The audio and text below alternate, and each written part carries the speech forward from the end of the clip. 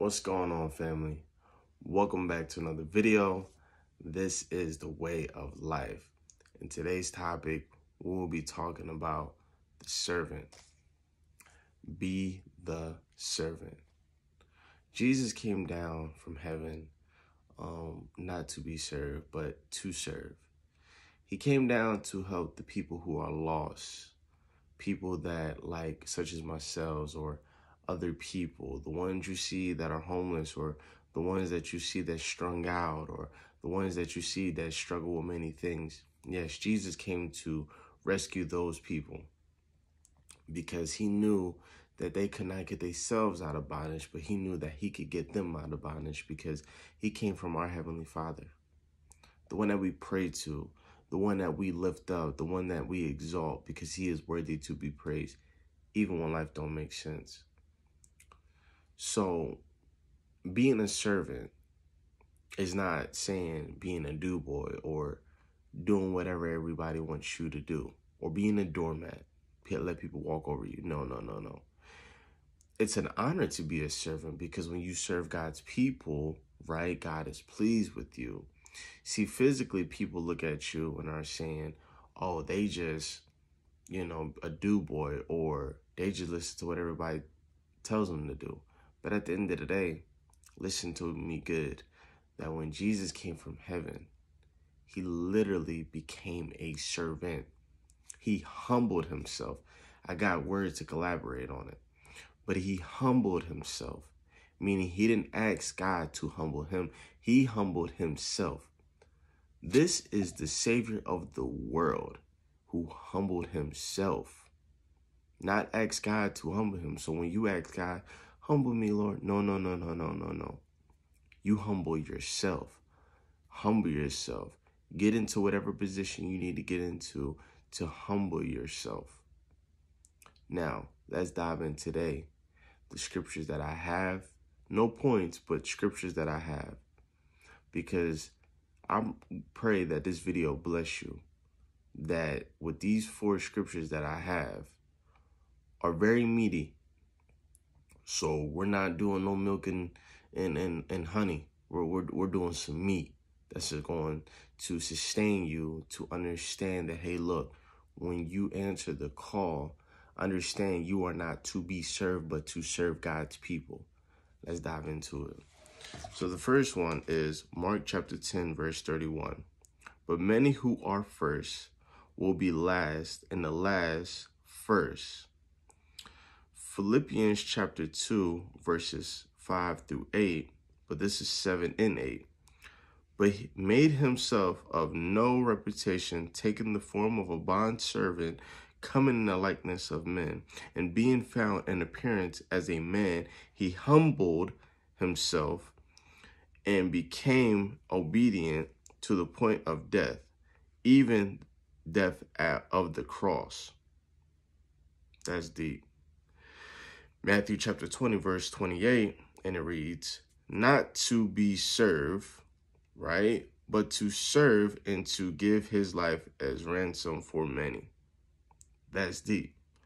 John chapter 13, verse 16 through 17, speaking of Jesus of washing his disciples' feet, and it reads, most assuredly I say to you, a servant is not greater than his master, nor is he who was sent greater than he who sent him.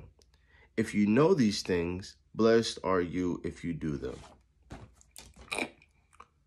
So, as we just read, and it's very meaty, that we understand that Jesus literally, right, in the flesh, appeared as man and did the things that he was called to do, to serve, to love, to save, to die on a cross for many, because even the people that don't believe in him till this day, he still died for them.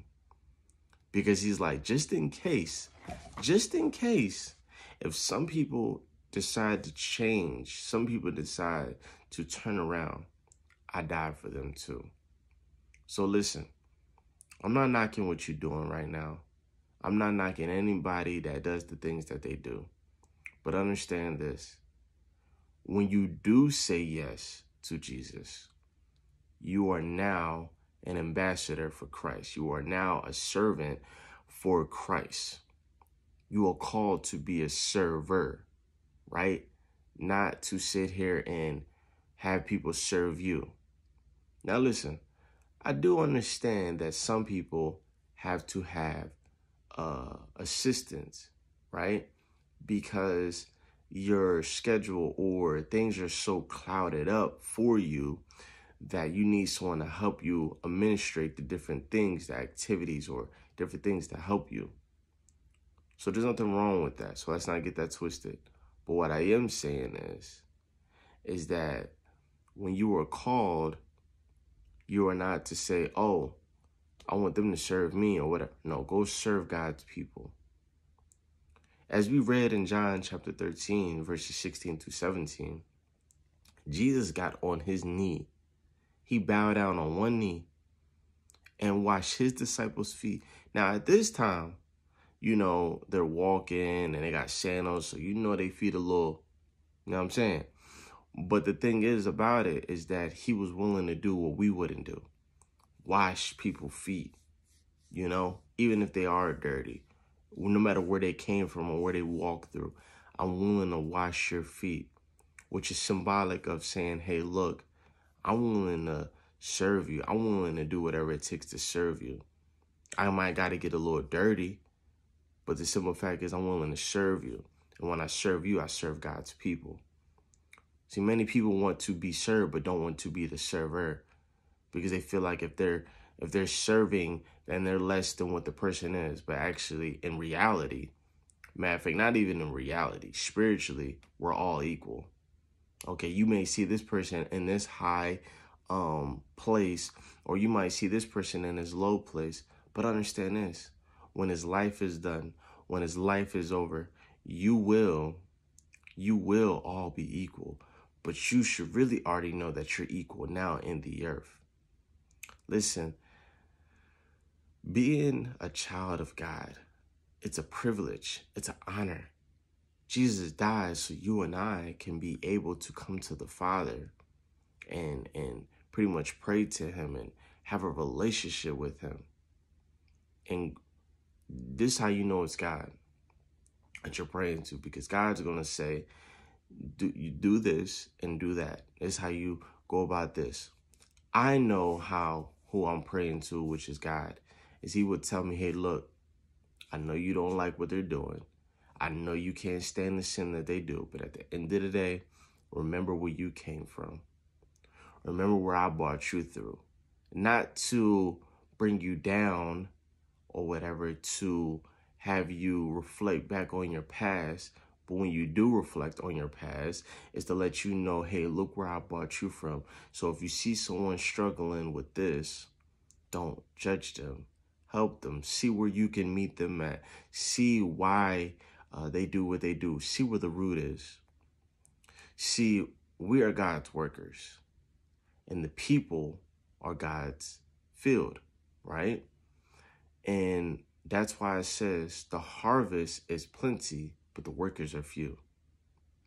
You got a lot of harvest, which is the people who need help, who need to be served, who need to be poured into, grow, and all these different things.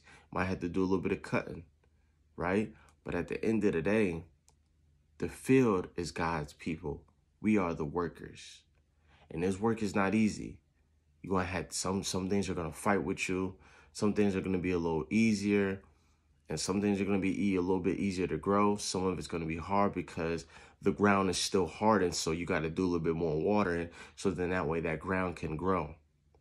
So understand, if you're like me and you like to grow, if you're like me and you like to work, I'm telling you, it's not easy, but it's a great reward behind it. I pray that this video bless you in Jesus' name.